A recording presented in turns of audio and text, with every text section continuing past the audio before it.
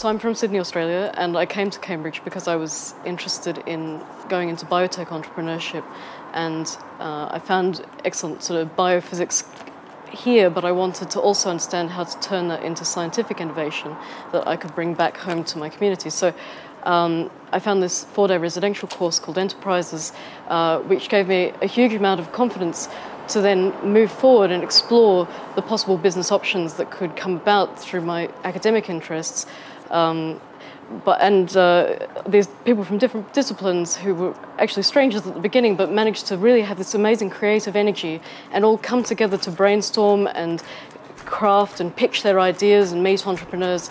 And it was quite an awakening, I'd say.